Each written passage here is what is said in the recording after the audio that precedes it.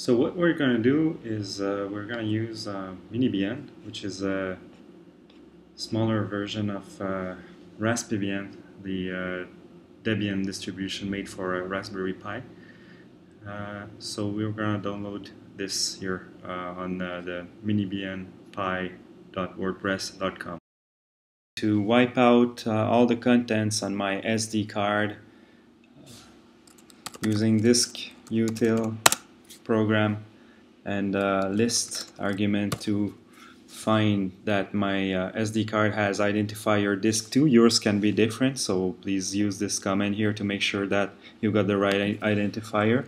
Next, use the disk util again, this time with erase disk followed by free for free space and then no name or whichever name you want to give the SD card once it's all deleted, and then you follow by /dev/ and whatever your identifier is. In my case it's disk2.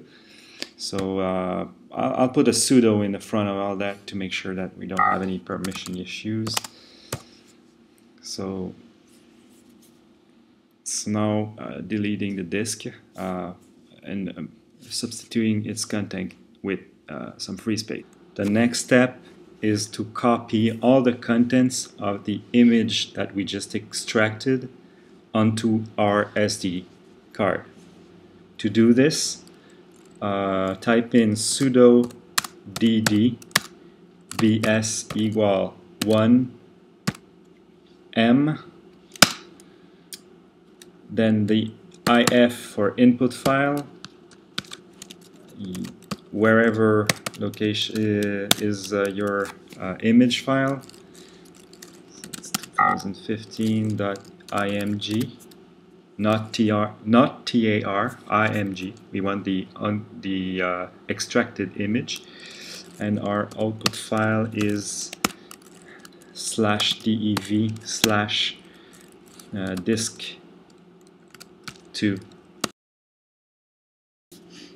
When this is done, we should have a confirmation that bytes were transferred with the time that it took to transfer these bytes.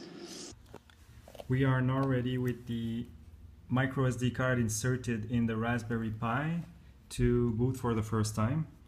I'm using an Ethernet cable with internet connection sharing under Mac OS to enable internet and to give the Raspberry Pi access to my local area network. So to go ahead and boot up, just simply connect the USB cord that's connected to the Raspberry Pi.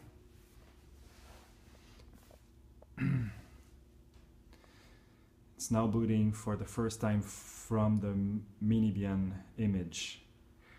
Now next, I'm not going to use this screen for the rest of the videos. What I want to show you is this IP address is the address of my Raspberry Pi on my LAN, which I'm going to use in the next step to connect to the Raspberry Pi over SSH from my computer. Write down this IP address.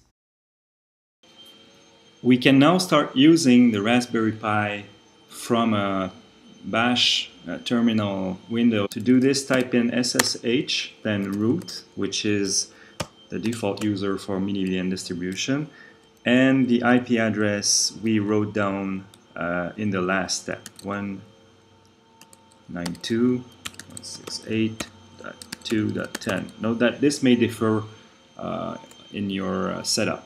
It's not necessarily the same IP address. Press enter, and the default password is raspberry. This is so right now we are in we are accessing the minibian, which is installed on our Raspberry Pi. Thanks for watching.